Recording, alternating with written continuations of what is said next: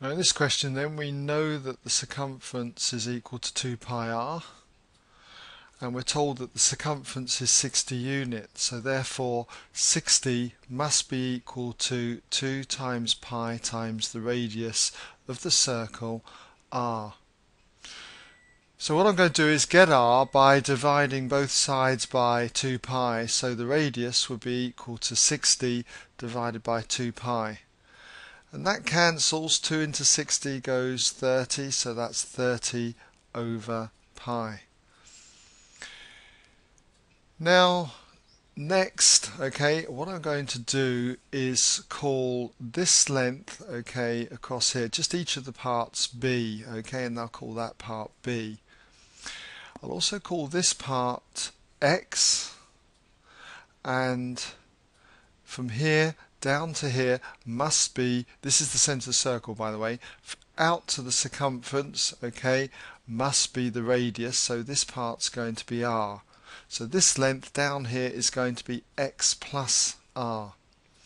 Now you should know by the chord theorems for circles that 2 times this distance down here would be equal to this distance times this distance. So I'll just put here by the chord theorem.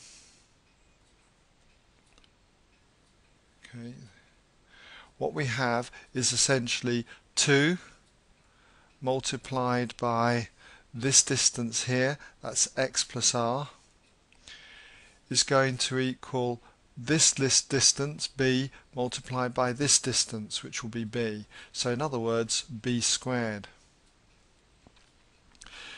Now we know about B squared. We can use Pythagoras' theorem from this triangle here. So I'm just going to put over here that by Pythagoras' theorem, what we have is that B squared is equal to R squared, the hypotenuse squared, minus this short side squared. So we have B squared equals R squared, the radius squared, minus X squared. So what I'm going to do now is put this into this equation here. I'm going to also number my equations. Let's just put this one here as number 1, this one as number 2, and this one is number 3. So what I'm going to do is substitute number 3 into number 2, and what I therefore have is that 2 lots of X plus R is equal to B squared, but we know that B squared is R squared minus X squared, R squared minus X squared.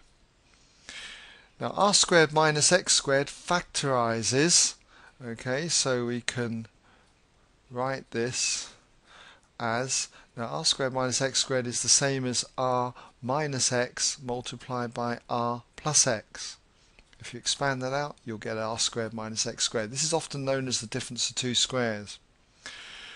Now X plus R and R plus X are exactly the same value, so therefore I can divide both sides by X plus R. That would cancel out with that one there.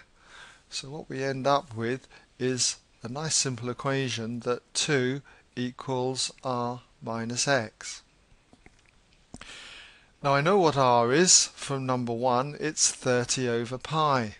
So therefore I can we'll put a note here, we can say that sub 1 into this equation here, let's call that equation 4, sub 1 into 4, so therefore what I have is 2 equals R, which is 30 over pi, minus X. So this allows me to find out what X is, so I'll just say that it follows from here that X would be equal to 30 over pi minus 2.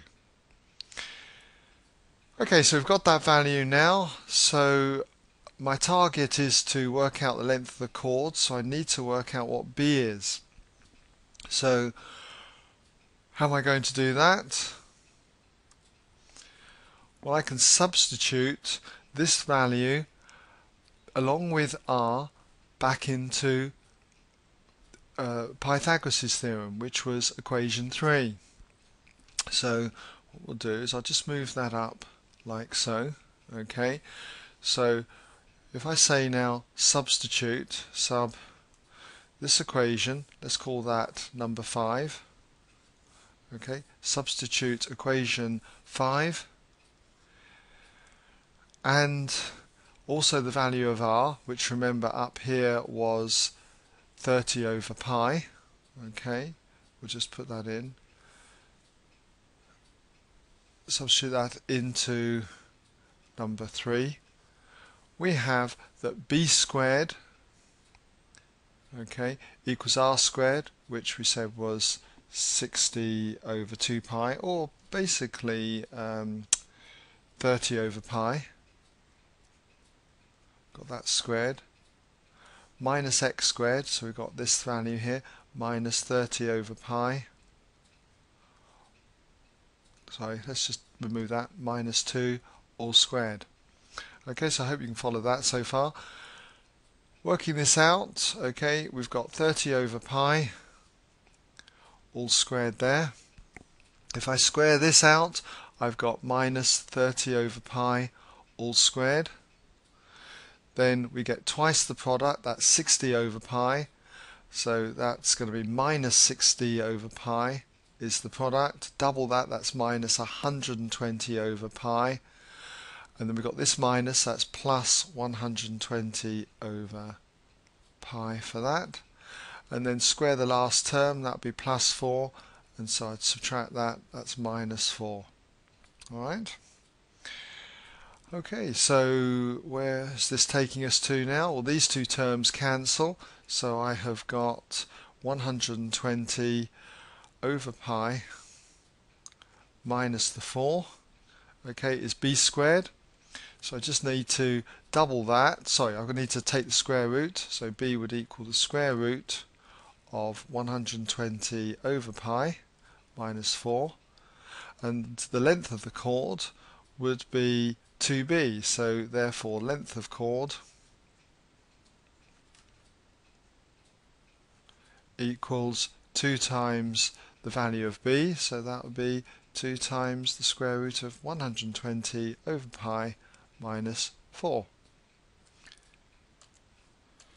And if you work that out on a calculator, you get 11.695 and so on, which you could round up, say, to 1 decimal place. That would be 11.7, say, units, okay, whatever those units may be, to, say, 1 decimal place. That brings us to the end then of that example.